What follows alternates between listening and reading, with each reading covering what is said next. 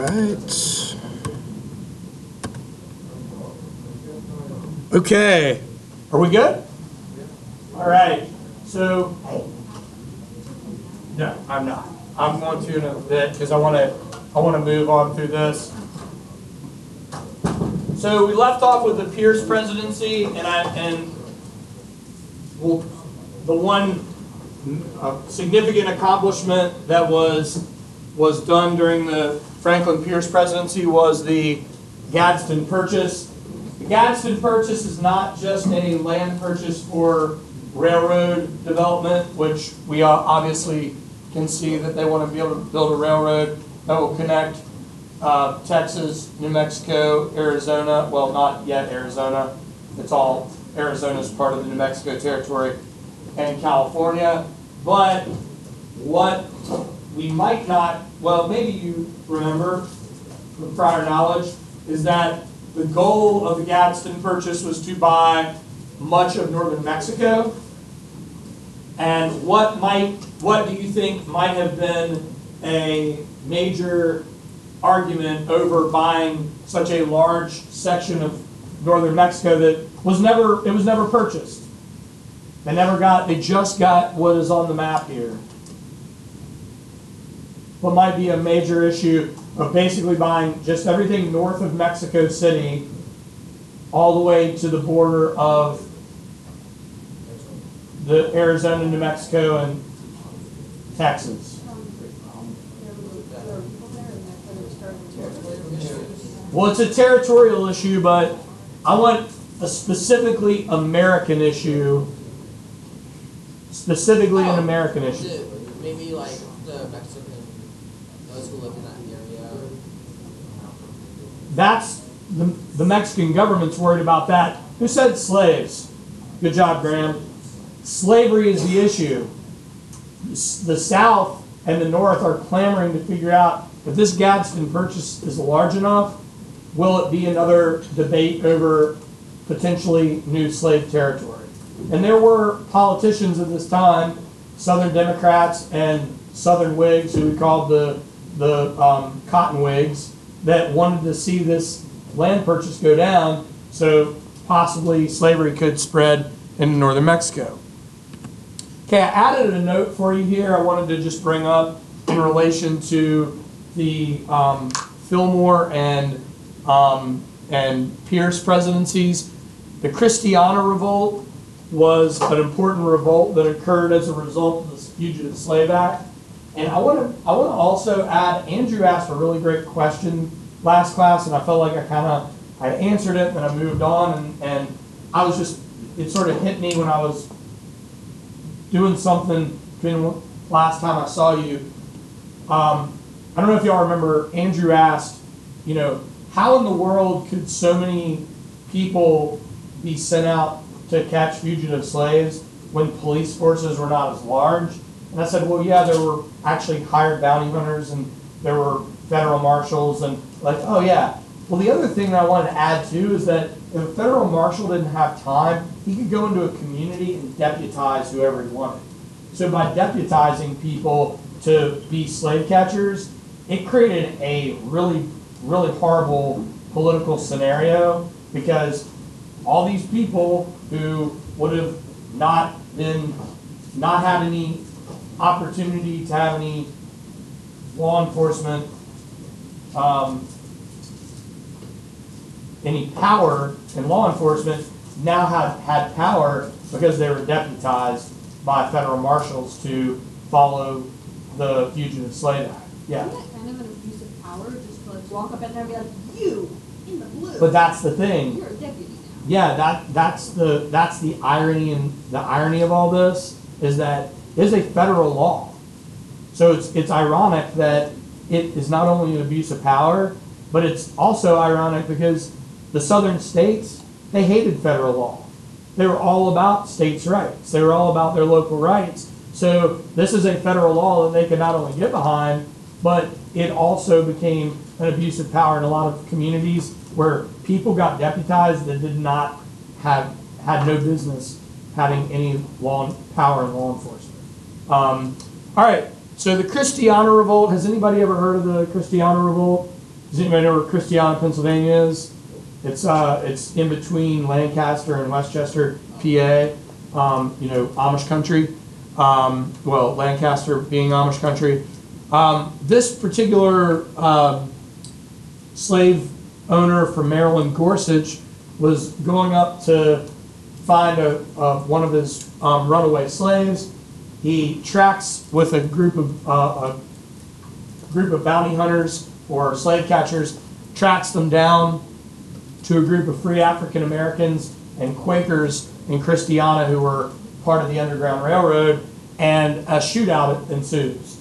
Well, it becomes sensationalized, and it becomes one more dividing force between North and South. The South is saying, this is, or not just the South, but a lot of slave-holding states are saying, this deserves federal action. Federal troops should be brought in to squash this rebellion. But this rebellion, it wasn't a rebellion. It was a revolt that involved less than 20 people. Whereas the North said, this is one more reason why the Fugitive Slave Act is one that is a abuse of power. And then over on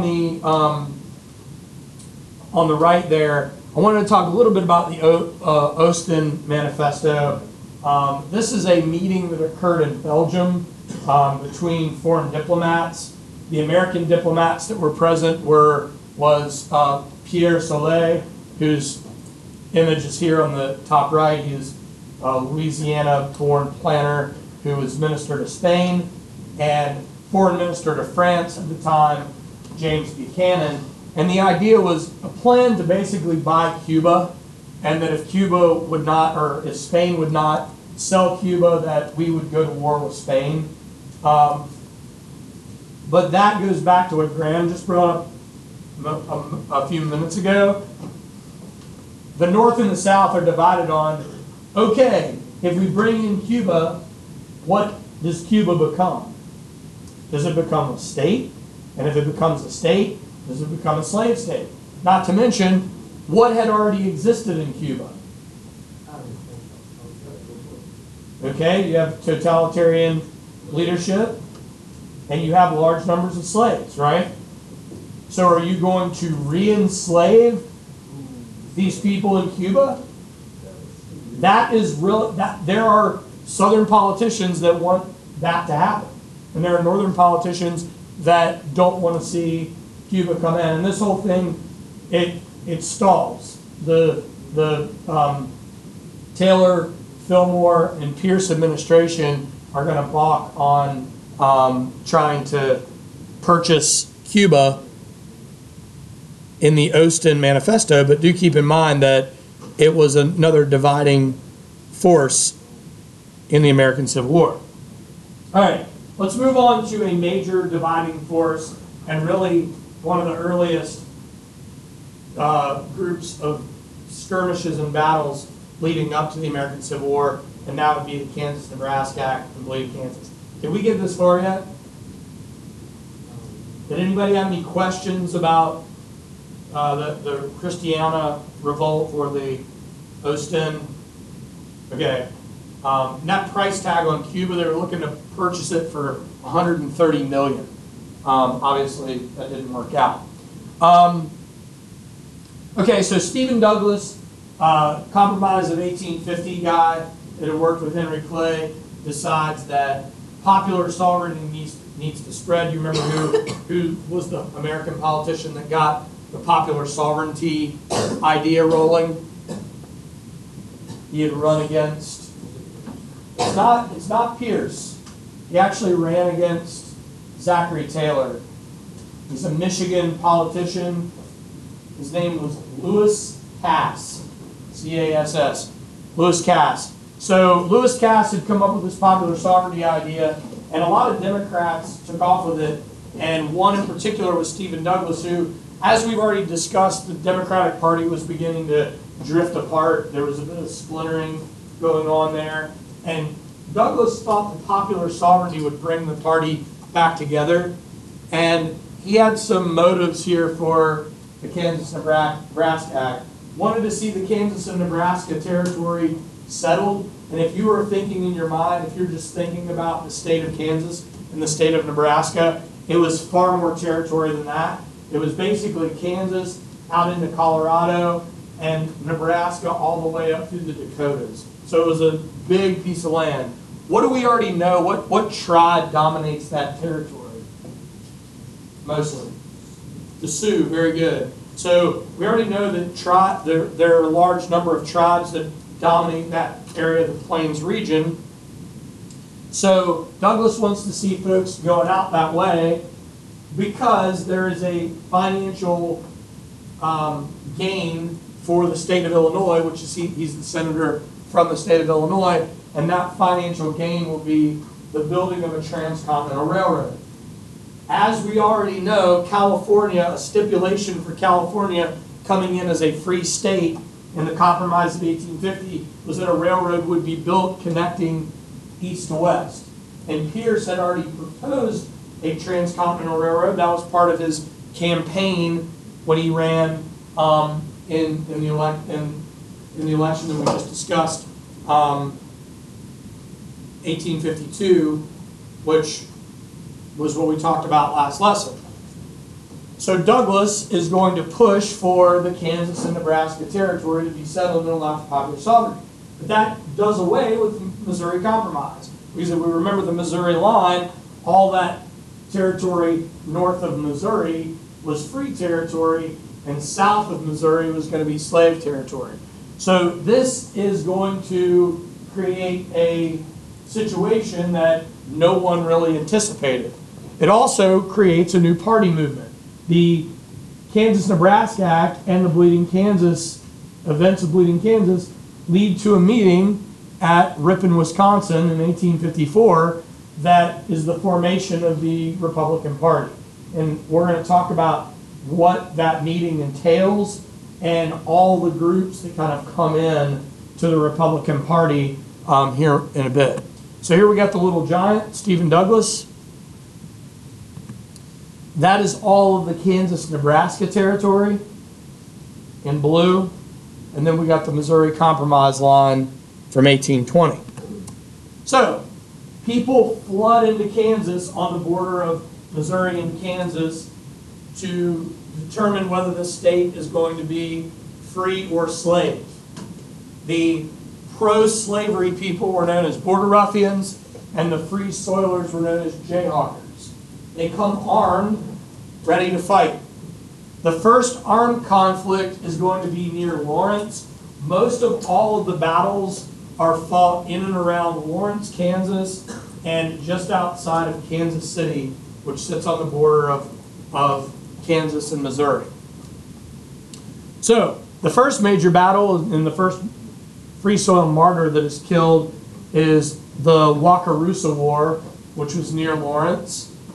And people are going to go to the ballot box, and the election will be rigged by the pro-slavery folks. And when they go to the ballot box, they're going with pistols, they're going with muskets, they're going with knives, they're going with swords. There are 10 major skirmishes or battles that are fought over the course of not just the early year of Bleeding Kansas, but from 1856 all the way to the start of the Civil War.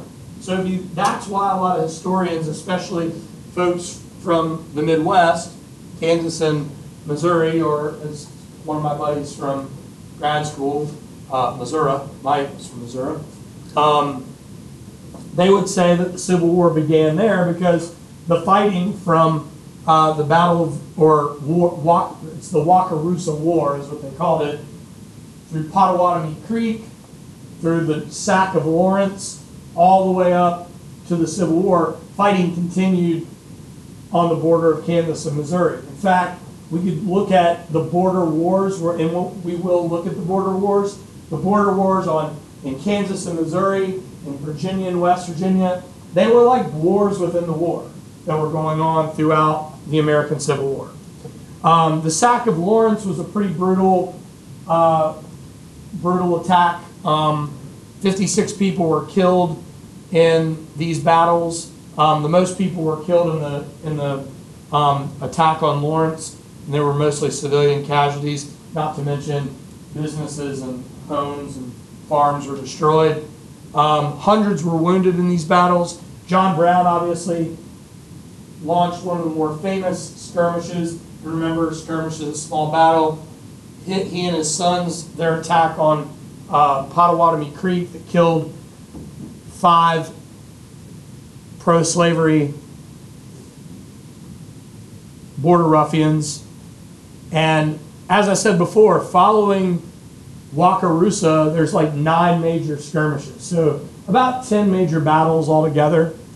Kansas will ultimately become a free state in 1861, but the fighting continues. Any questions about Bleeding Kansas? All right. So in response to the events of Bleeding Kansas, Free Soil Senator from Massachusetts, who will ultimately become a radical Republican, Charles Sumner, will give a speech on the Senate floor called The Crimes Against Kansas, where he talks about the horrible events that are taking place and the fact that the spread of slavery is the root of all of this evil. In his speech in The Crimes Against Kansas, he calls out South Carolina Senator Andrew Butler, who was not only a staunch defender of slavery, but was a slave owner himself, and a supporter and defender of the border ruffians, the pro-slavery folks that had spilled into Kansas to fight the Jayhawkers. Butler was not present to defend himself, but his distant cousin Preston Brooks was. Brooks will make his way down to the Senate floor, and he will beat Charles Sumner within an inch of his life on the Senate floor. Following these events, people start to walk into the Senate and into the House chambers armed. Furthermore, it takes Sumner months to recover from the beating.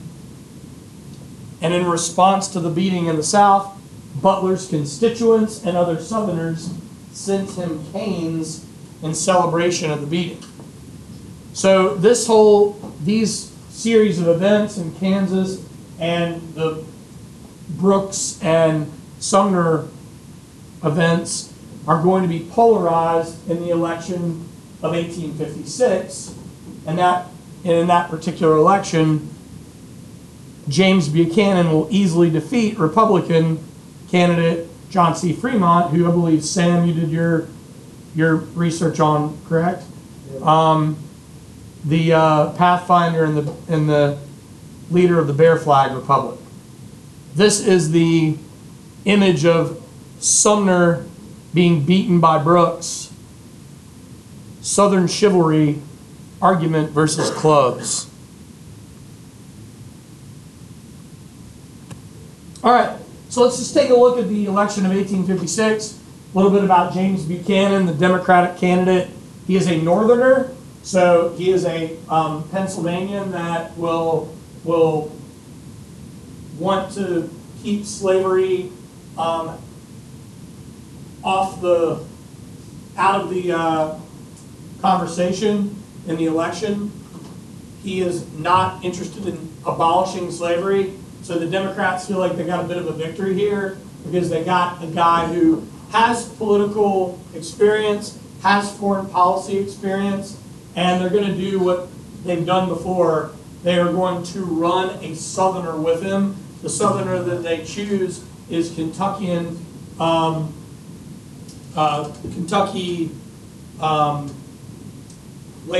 military leader, and he'll ultimately be a General John C. Breckinridge, and he will run as a Southern Democrat in the election of 1860. We'll talk more about Breckinridge as we move into the course. He'd been minister to France. He'd been president of the Ostend Manifesto. He supported the Fugitive Slave Act. He did not want the federal government to interfere with slavery. and he supported the Transcontinental Railroad proposed by Pierce. Fremont, leader of the Bear Flag Republic, supported free soil, therefore he had abolitionist leanings, and he supported a high tariff. The second bullet there is what cost him the election. The fact that he was a free soiler, he wasn't going to get enough southern and northern support to win this election. And remember, the Democratic Party, though splintered, has not officially divided yet. They will do so in the next election over the issue of popular sovereignty. Millard Fillmore, remember him? He's your president that became president after the death of Zachary Taylor. He is a know-nothing candidate. Remember, most of our know-nothings are out of major city centers. Most know-nothings were New York City. There were also some know-nothings in Boston, Philadelphia. They were the nativist party. They were anti-immigrant, anti-Catholic, anti-Irish. So we see Breckinridge will win handily in the Electoral College. It'll be a bit closer in the popular vote. And then Millard Fillmore does a little bit better than Van Buren had done as a free soil candidate. He does manage to secure some electoral votes. So a little bit about these vice presidential candidates. So Buchanan's candidate is John C. Breckinridge of Kentucky. Fremont's candidate is going to be William Dayton of New Jersey. And then Millard Fillmore's running mate, Andrew Jackson Donaldson. Any idea who that guy is? Not son of, but nephew. Very good. Nephew of Andrew Jackson. Andrew Jackson Donaldson. Well, yeah, they're naming him in honor of, yeah, exactly.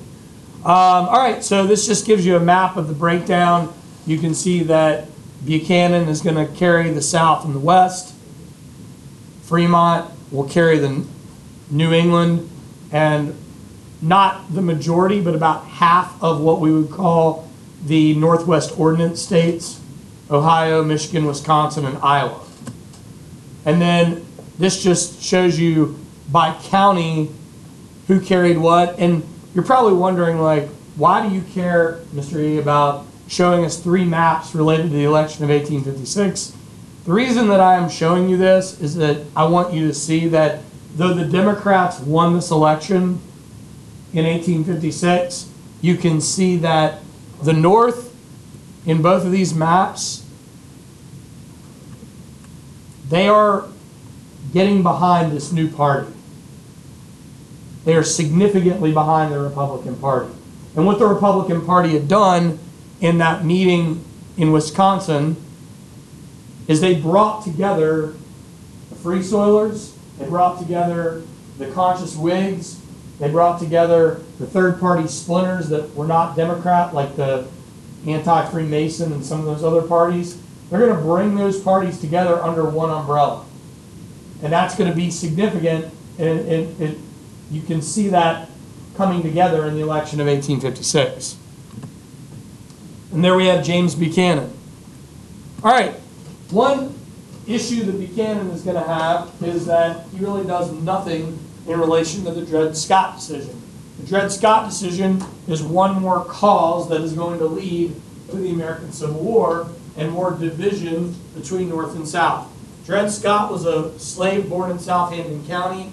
He was sold into slavery in Missouri. His owner was a doctor who had spent some time in free Illinois and Wisconsin territory and moved back to Missouri. After his owner had died, he decided that he and his wife would try to gain their freedom because they had lived in free territory. So he will appeal to the courts. He will get a group of lawyers to help him sue for his freedom. And this case will ultimately end up in not only the state court, will wind up in the Supreme Court. Kind of an interesting little sort of caveat about this. Scott v. Sanford was his new owner. That his name's not spelled correctly. It was a typo by the Supreme Court. They spelled the name wrong and it just stuck. So in Scott v. Sanford, what happens here is that the Chief Justice is Roger B. Taney. Roger B. Taney, not only a Maryland slaveholder, but also nominated by Andrew Jackson. He declares that no slave or descendant of a slave was a U.S. citizen, nor would be a U.S. citizen. Therefore, they had no right in court to sue because they had no citizenship. They were property, not citizens. All right? It was decided on March 6, 1857. Scott was not a U.S. citizen, therefore he couldn't sue. Residence in a free territory did not make him free, and Congress couldn't ban slavery in any territory anyway. So what these three notes at the bottom are going to do is they're going to basically determine that the Missouri Compromise is unconstitutional and it's going to violate the Fifth Amendment of the Constitution, which prohibited Congress from depriving people of their property rights through due process of the law. This strengthens the power of slaveholders, and it strengthens the issue of slave ownership. Not to mention, what does this do for free African Americans? Yeah, their rights are ripped away because now they are going to be brought into, their citizenship is going to be brought into question, correct? Michelle, what were you going to ask? How was it originally? Oh, they left out the, I'm trying to think, did they leave out the D, Scott v. Sanford? So S-A-N-F-O-R-D, it should be S-A-N-D-F-O-R-D. Sanford. Yeah. Pro-slavery forces loved it, legalized slave ownership nationwide. Anti-slavery forces in the North were horrified. Again, this is a victory for the South. It caused public protest, a deeper division between the nation. And this is a really sad thing. Dred Scott ultimately did get his freedom, but it was only for a short time. He died of tuberculosis in 1858. How did he get his freedom? No, he didn't. Yeah, they actually, after the case, they ended up freeing him. Family freedom. Yeah. All right. Lincoln-Douglas debates. Did you guys have any Dred Scott questions? We good? All right, Lincoln-Douglas debates in 1858. Douglas is the Democratic candidate. He's obviously got a pretty big reputation in the Senate, but his reputation has been marred by the events of Bleeding Kansas and the Kansas-Nebraska Act. He is clinging tight to his popular sovereignty resolve. Former Whig, now Republican, Abraham Lincoln is going to run as the Republican candidate, and they are going to go on a stump speech tour throughout Illinois, which if you go in and around Illinois, you can go to the locations where they've created statues for like the little, like there's statues of them debating throughout Illinois, the Senate race in 1858. Douglas, as I said before, he is saying that popular sovereignty should be allowed in the West, and he is fighting for that cause. Lincoln, as a Republican, is saying slavery should not spread west. The house divided cannot stand. The country could not remain half slave, half free. Do not be fooled. Lincoln is not an abolitionist. He does not want to end slavery in the South. In fact, his wife, Mary Todd Lincoln, is from a slave-holding family in Kentucky. Lincoln never owned slaves. It's just that he's not an outright abolitionist in this election, nor is he an outright abolitionist in the presidential election of 1860. He loses the Senate race and does not gain the Senate seat. But what does he get out of it? He gained name recognition and party support for the new Republican Party. forced Douglas to admit that he did not agree with the Dred Scott decision as a result of his popular sovereignty resolve. He helped intensify the divide in the Democratic Party, and he gave the Republican Party a new national leader. Whoops. So here we have the Lincoln-Douglas debates. Any questions about the Lincoln-Douglas debates? These stump speeches throughout Illinois. All right, another major event that we've already covered, so I'm just going to briefly go through this. John Brown's raid on Harper's Ferry. We know why Harper's Ferry is important. You guys did a really good job of that discussion before. It's an arsenal that lie on the fork of the Potomac and the Susquehanna. Potomac and the Shenandoah. Susquehanna flows through Harrisburg, PA. We'll talk about the Susquehanna later.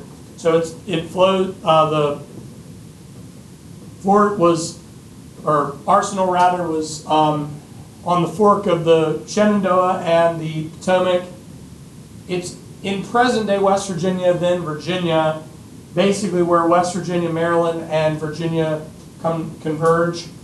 Brown decided that he and a group of slaves would raid the arsenal, take up arms, get weapons to slaves, and they would lead a bloody revolution throughout the South.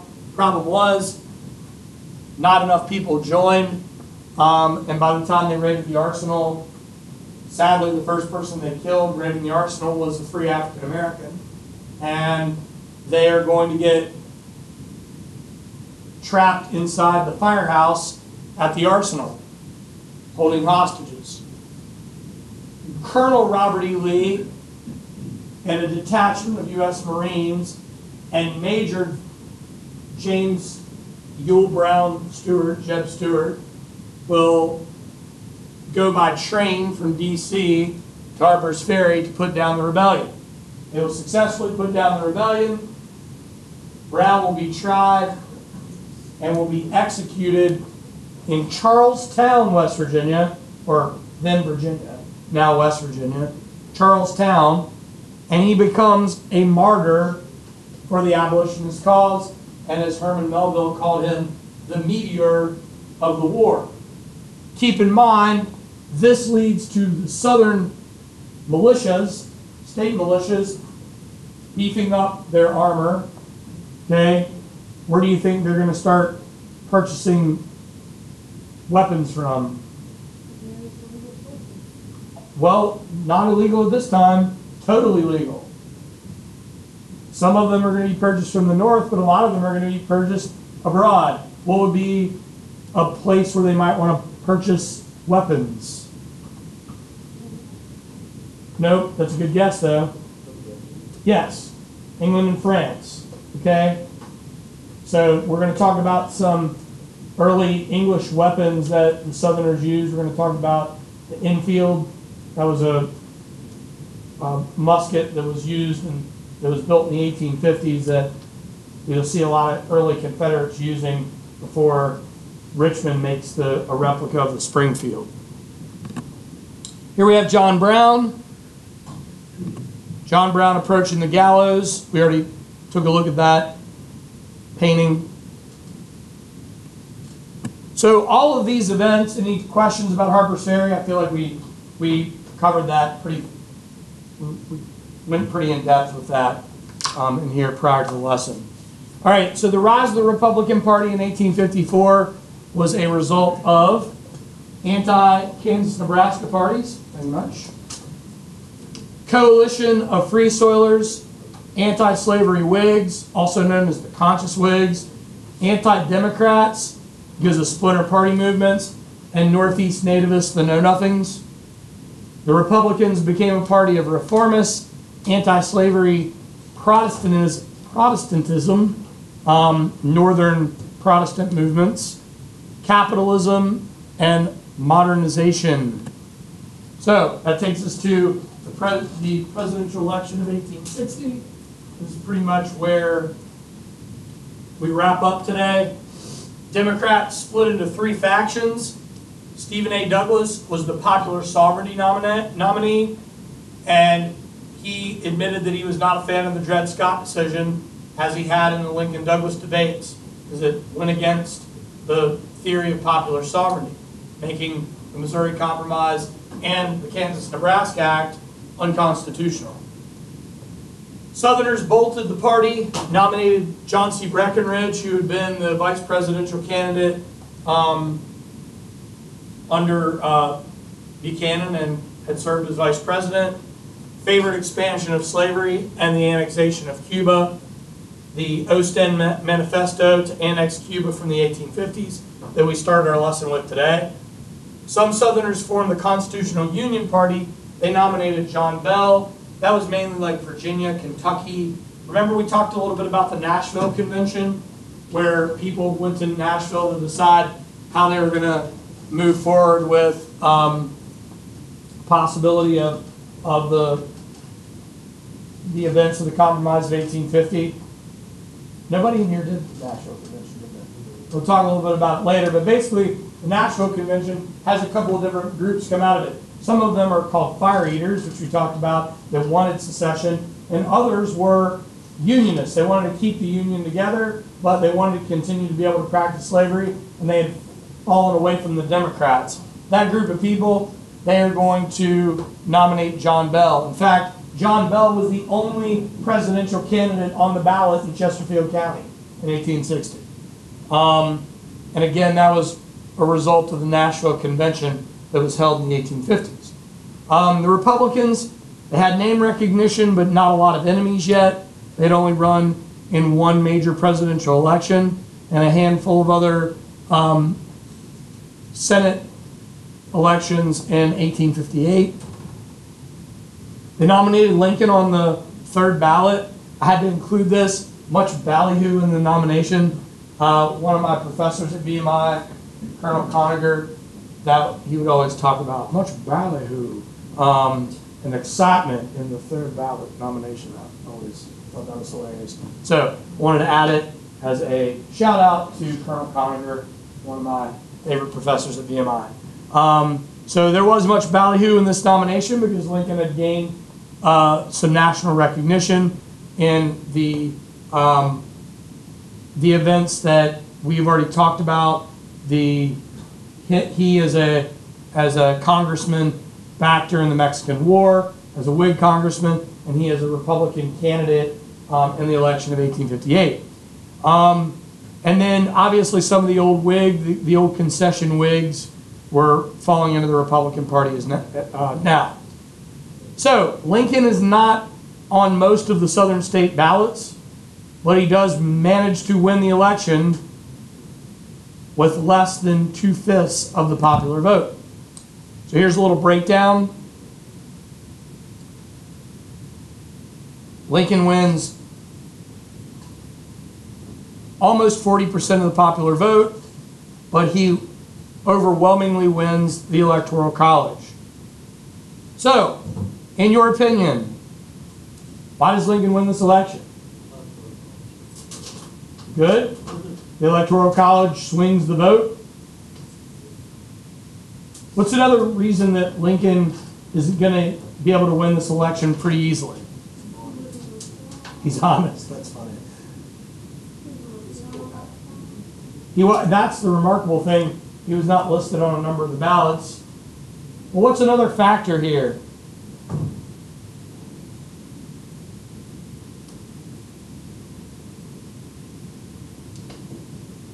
It's another factor for Lincoln being able to win this election.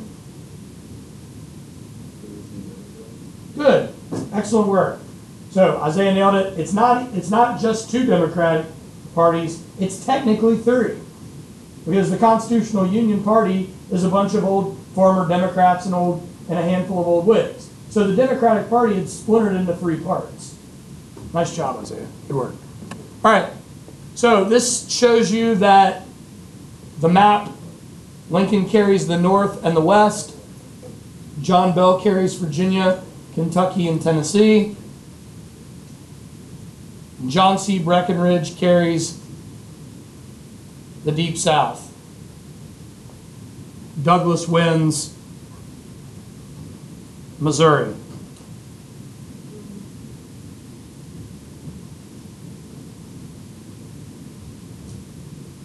Looks like New Jersey was split too for Lincoln and Douglas. All right, Lincoln wins the election. All right, the election concluded.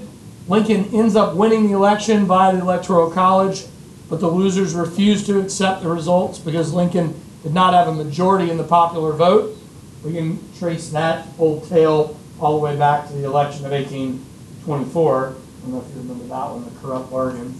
I don't need to get into that right now. Lincoln didn't have a majority of the popular vote. He wasn't even on the ballot in 10 of the slave states. He was officially declared 16th President of the United States in early December of 1850. Soon after the election, the state of South Carolina will meet in the Charleston Convention, and they become known as the Charleston Bolters, because they will bolt from the Union, and they will secede from the Union on December 20th, 1860.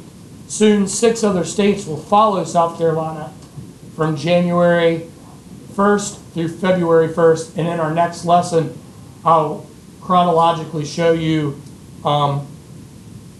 what states went, and those states would be Mississippi, Florida, Alabama, Georgia, Louisiana, and Texas. And then I believe, Kira, you did your research on the Montgomery Convention, right? So we'll be talking about the Montgomery Convention and the formation of the Confederate States. So we got a primary document here. This is the front page of the Charleston Mercury on December 20th. An ordinance to dissolve the union between the state of South Carolina and the United States, united with her under the compact entitled the Constitution of the United States of America. The union is dissolved. Wait a second, it was unanimous. It was passed unanimously. But for the people that attended, not everybody attended. So yeah. Why would you not attend the vote that was dissolved?